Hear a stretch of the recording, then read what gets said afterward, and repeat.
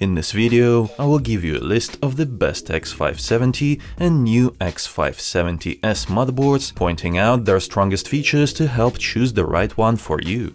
Let's start with the most affordable and work our way up to the more expensive options that come packed with better features. Before that, a quick message from the sponsor. Buy your Windows 10 license for less at cdkoffers.com using the link in the description below. Use code IV20 for an additional 20% off and safely check out with PayPal for instant delivery. ASRock X570 Phantom Gaming 4 Wi-Fi is a basic motherboard with a $160 price tag. It does not have heatsinks for M.2 NVMe SSDs, but it comes with a decent 10-phase power design that will handle any Ryzen CPU you throw in it. Also, it supports Wi-Fi 6 and up to 128 GB of DDR4 46/66 memory. Connectivity is pretty good. At the back, there are 8 USB ports, HDMI, DisplayPort, and 1 Gigabit LAN. All in all, it is pretty good for such a low price. Next up is ASUS TUF Gaming X570 Pro. At $206, you are getting several upgrades over the previous ASRock motherboard.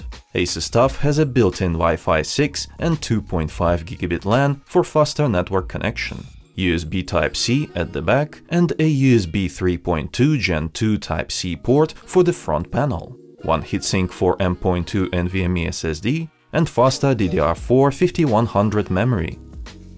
My favorite motherboard out of this bunch is MSI X570S Tomahawk MAX for $260. It has an updated X570S chipset that does not need a fan like the older X570 models we have looked at so far.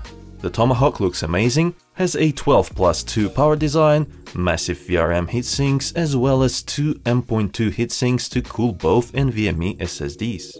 It features the latest Wi-Fi 6E and 2.5 Gigabit LAN for fast network connectivity, and offers all the USB ports you may desire for both front and back panels. As a much welcome bonus, it comes with high-quality audio built-in and DDR4 5100 memory support. The Tomahawk gets my highest recommendation. The top 2 spots are occupied by MSI X570S Edge Max Wi-Fi at $300 and Gigabyte X570S AERO G at $330. Both offer a slightly more superior experience compared to the Tomahawk. MSI Edge Max has 3 NVMe SSD slots, while Gigabyte AERO G offers 4.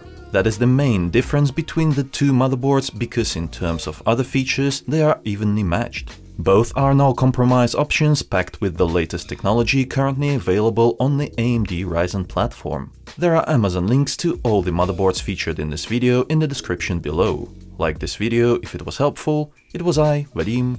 Until next time.